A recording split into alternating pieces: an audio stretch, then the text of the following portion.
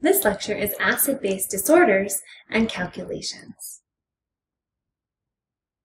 For each of the following conditions, we will define the typical lab values, common causes, and clinical manifestations: respiratory acidosis, metabolic acidosis, respiratory alkalosis, and metabolic alkalosis. We will discuss and give an example of the calculation of simple acid-base disorders to help you begin. The primary types of acid-base disorders are either respiratory cause, metabolic cause, or mixed. They are also either acidosis or alkalosis. In the previous lecture, we talked about how respiratory and renal mechanisms can compensate for the different acid-base conditions. Now, respiratory situations can also cause acid-base conditions, and non-respiratory acid and base load can cause a metabolic acidosis or alkalosis. A low pH is an acidosis, and a high pH is an alkalosis. Let's start with respiratory acidosis. Respiratory acidosis is a low pH due to some respiratory condition. For these conditions, I want you to think of situations in which the body will be retaining carbon dioxide.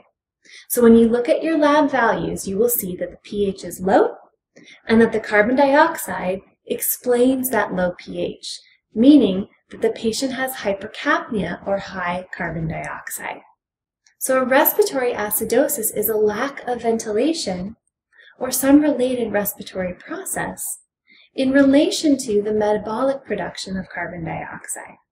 What do I mean by metabolic production of carbon dioxide? I mean the carbon dioxide that is being produced by the body cells through the normal process of metabolism. Ultimately, where does carbon dioxide come from?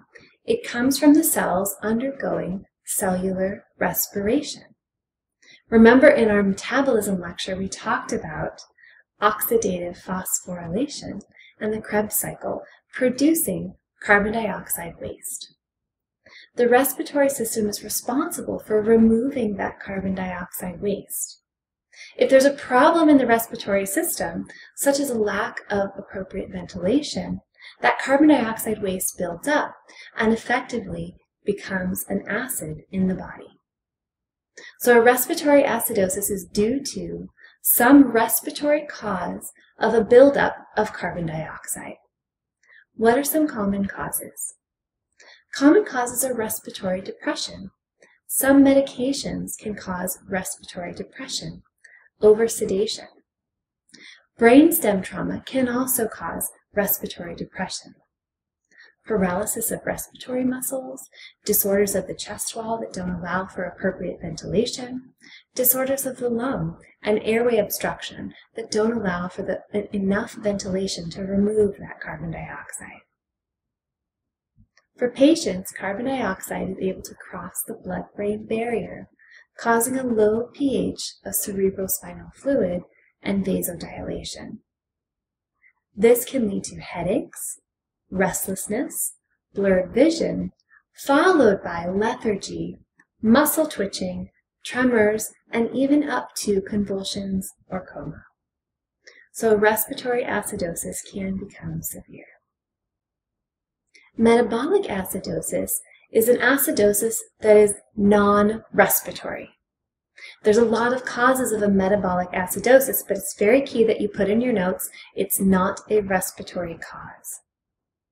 In this case, you will have a low pH, but your carbon dioxide levels will not explain that low pH.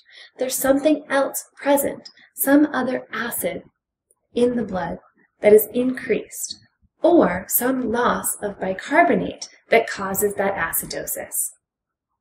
The pH will be low, and the bicarbonate will be low. Why is the bicarbonate low? Think about what we talked about in the previous lecture. When acid is high in the blood, what happens to that bicarbonate buffer system? When acid is high in the blood, the bicarbonate soaks up that acid in its buffer role and liberates the carbon dioxide. So there will be what we call an anion gap. There will be a gap if you measure the anions compared to the cations in the blood because we've lost bicarbonate. So the primary anions in the blood are bicarbonate and chloride. They normally balance with the cations in the blood, especially sodium and potassium. So normally if you look at the balance between sodium and potassium and bicarbonate and chloride, they have an expected anion gap. If there's another source of acid that's not a carbon dioxide, bicarbonate levels get soaked up, and there's now a gap between the cations and what used to be bicarbonate. What are some common causes of metabolic acidosis? Well, think of some non-respiratory reasons that acid can build up in the blood. There can be lactic acid buildup because of poor perfusion or hypoxemia. There can be a renal failure.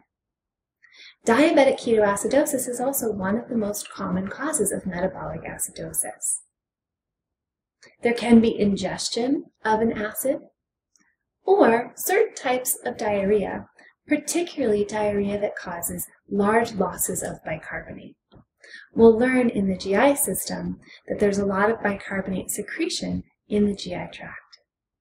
So you can lose bicarbonate, which will cause an acidotic state. Patients again will report headaches and lethargy. For metabolic acidosis, there's a deep particular respiration called Kussmaul breathing, and you learn this in your clinical skills courses. Here's a little more about the anion gap. Anion gap is used to help determine the cause of metabolic acidosis. There's a difference between the measured positive and negative ions in the blood. There's an expected gap due to the normal unmeasured anions. So the normal anion gap is usually around 8 to 16. If you suspect that a patient has a metabolic acidosis, meaning that the pH is low, but the carbon dioxide does not explain that low pH, then you're going to calculate the anion gap. And you'll see that there are certain types of metabolic acidosis that have a large anion gap. To calculate the anion gap, here's the equation. You're going to take the cations, primarily sodium, although sometimes we add potassium just to be sure, and subtract the bicarbonate and the chloride concentration. A normal anion gap should be between 8 and 16. If the anion gap is larger than 16, then this suggests that an acid is present in the blood that is removing the bicarbonate. Think of a diabetic ketoacidosis, for example, where you have buildup of ketoacids in the blood that would be soaking up that bicarbonate as the bicarbonate tries to buffer those acids. We only calculate anion gap for a metabolic acidosis. We don't calculate it for anything else, so if it's not a metabolic acidosis, you're good. Okay, respiratory alkalosis. Respiratory alkalosis is a high pH of the blood due to some respiratory cause. This is usually because of excess loss of carbon dioxide through the respiratory system. Think of times where you might have excess ventilation relative to carbon dioxide production. These could be hypermetabolic states like fever, thyrotoxicosis, anxiety, panic attacks, but it's often due to provider error in excess mechanical ventilation in the hospital. The pH will be high and the carbon dioxide levels will be low. Patients can have dizziness, confusion, paresthesias, and up to convulsions and coma. Finally, metabolic alkalosis. Metabolic alkalosis is a high pH that is not due to a respiratory cause. So it's anything else besides respiratory. Think of states in which you might retain bicarbonate or have excessive loss of metabolic acids. Common causes here would be prolonged vomiting, gastric suctioning, excessive bicarbonate intake, or certain hormonal and diuretic effects. The pH will be high, but the CO2 will not explain that high pH. Patients can exhibit volume depletion. There's something called contraction alkalosis that we'll learn about later in the renal system. They may have low serum calcium because a certain amount of acid is needed to liberate free calcium in the blood. If they have low serum calcium, that can lead to paresthesias, tetany, and seizures. They might also have slow, shallow respirations, confusion, tachycardia, and dysrhythmias.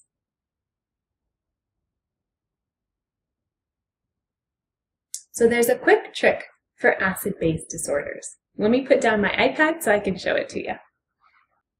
So when we look at acid-base disorders, we first measure the pH, and then we measure the carbon dioxide and bicarbonate levels.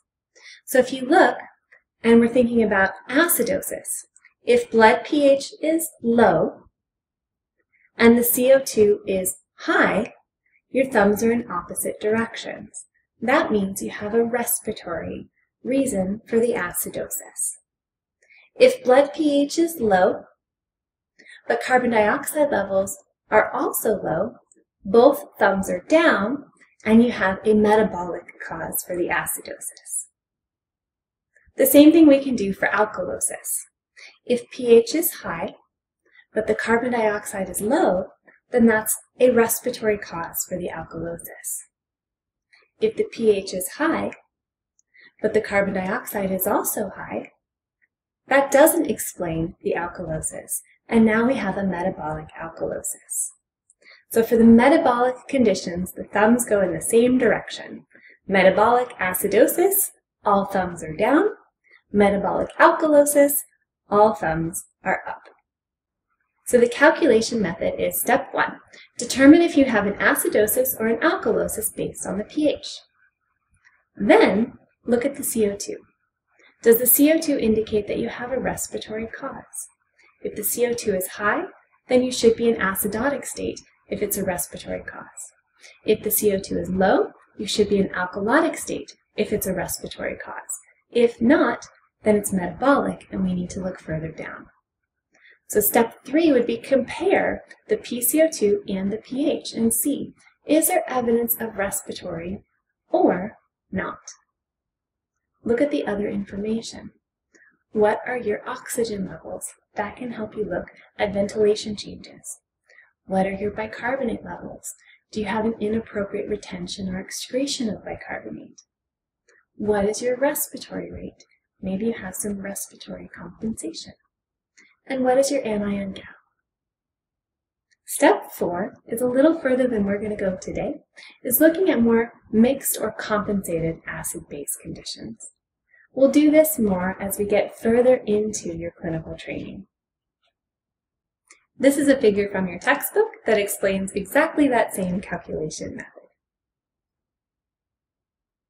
So let's apply this to a patient. This is a patient who has type 1 diabetes. He's now a medical student, and his diabetes has remained in control, but his first couple years of medical school have been difficult. When he first started his surgery clerkship, his regular schedule of meals and insulin injections was completely disrupted, so his type 1 diabetes is now less controlled. One morning, after a very late night in trauma surgery, he drank some orange juice and ate a couple donuts. At 7 a.m., he drank more juice because he was very thirsty. He mentioned to the student next to him that he was feeling kind of strange and his heart was racing. At 9 a.m., he excused himself from the operating room because he thought he was going to faint. Later that morning, he was found unconscious in the call room. He was transferred immediately to the emergency department, where vitals were taken and a standard set of labs was drawn. Special thanks to Linda Costanzo for her book, Physiology Cases and Problems, where I got this case from. So here's the set of labs that were drawn for David.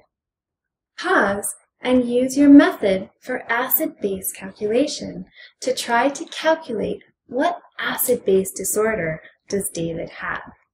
Remember, you're going to start with your pH, go to your PCO2, and then go to your bicarbonate or any of your other information that may help you out.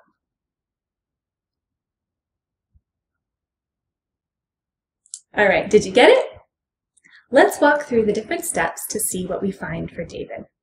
Step 1, determine if it's acidosis or alkalosis based on the pH. Well, his pH is 7.22. That's low, so he's in acidosis. Then, look at the CO2. Is the CO2 high, at which we can say the acidosis is a respiratory cause? The answer is no. His CO2 is actually low. So now we're starting to point in the direction of a metabolic acidosis. He has a low pH and a low CO2. The pH is not due to CO2 levels, so it's not respiratory. The bicarbonate is low. Now we want to calculate the anion gap. Did you see an anion gap? Yes. If we look at the anion gap calculation here, the anion gap is huge. Remember, the normal anion gap is between 8 and 16. His calculated anion gap, depending on whether you included potassium or not, is around 40. An anion gap indicates there's some other source of metabolic acid. What do we know about this patient? Well, we know that he has uncontrolled type 1 diabetes. What could be the source of acid that's causing that anion gap? Well, we know in patients with uncontrolled diabetes that keto acids can build up. So it's very likely that this patient has a metabolic acidosis because of uncontrolled type 1 diabetes and the buildup of keto acids. We also have some information that he's hyperventilating. Hyperventilating can help us point that the respiratory system is trying to compensate by removing that CO2 to balance the acid. So what acid-base disorder does David have? In this case, he has a metabolic acidosis with respiratory compensation. This is very likely due to the overproduction of keto acids, causing a loss of bicarbonate as the bicarbonate attempts to buffer those excess keto acids. That leads to a hyperventilation as compensation in order to attempt to decrease that PCO2. How did this case end up? Based on the information provided in his physical exam and lab values, it was determined that David was in diabetic ketoacidosis. He was given an IV infusion of saline and insulin. Later, after his blood glucose had decreased and his plasma potassium had decreased, glucose and potassium were added to the infusion.